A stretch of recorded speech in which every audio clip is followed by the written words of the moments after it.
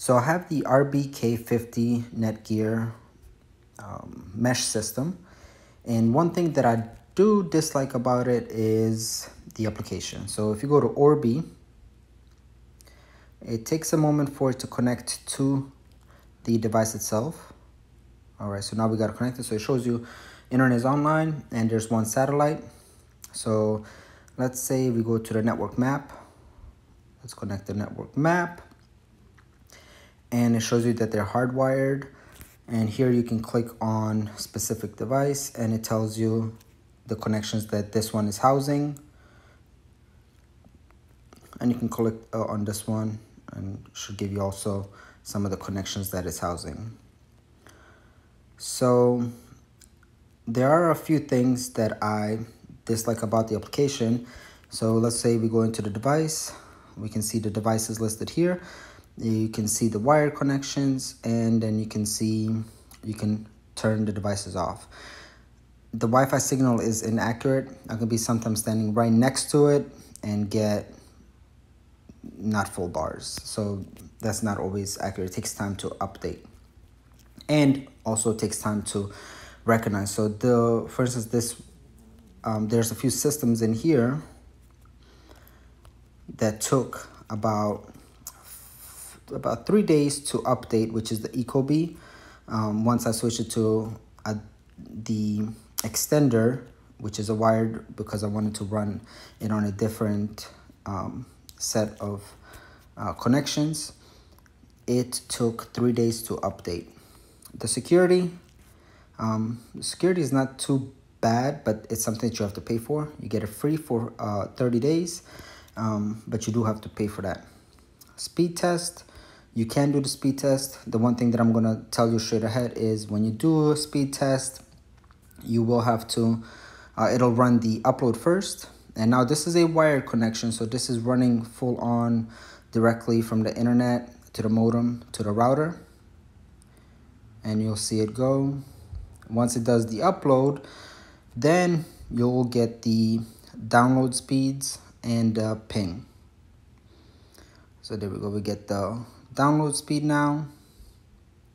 And again, this is not the device, this is directly the base station itself. And the ping is about 26. And that varies. I've seen the internet connections go down in the 90s as well. My upload is fairly even across the whole bar. Parental controls you can turn on, but the first thing that it does, it takes you to a circle and you have to set it up. And it's the Circle first generation, which is not that good. As it comes here, you can have your Wi-Fi, you can change your SSID, you can share with QR code, you can share Wi-Fi, and it gives you the protection that it's using. You can see the traffic meter, and you can turn off the guest and Wi-Fi. Turn off the guest and turn it on, turn it off. So that's about it for the app. It's very limited when it comes to parental controls because you do have to go to the Circle app. So now you have to have a separate app to control it.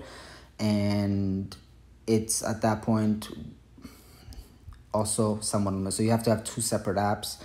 And in here, it does not give you that much of a control. And it just takes a long time to update, which I am not a fan of. The other one that I tried is the Nighthawk, when I had a Nighthawk Wi-Fi 6 router, which I'll do a review later. And I had a whole bunch of issues with that one. But it takes a longer time to connect.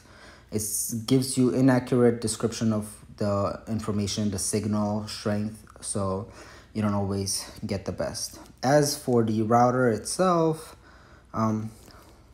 let's check. So I have both of the devices running. I'm getting good ping response time, and Wi-Fi, I'm getting pretty much what I'm paying for, about 100 or a little bit more. And I was getting this with my Airport Extreme. It's just that it slowly started failing, so that's why I started going with a different router after 7 years. And so speed test is good, getting good speeds.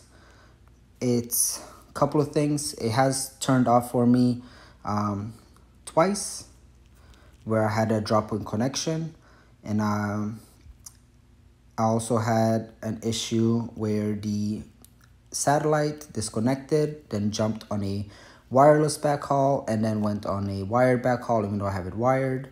And all the devices had to switch over to the main router, which took some time.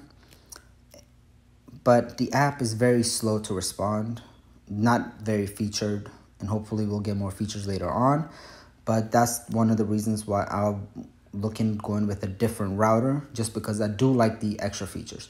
If you connect via the web app and you go to their main router connection using the 192.168, you can get way more features and way more accessibility than you can get in here, which would be nice to be able to change those things and not having to go directly to the website. But that's my standing with the Orbi system at the moment.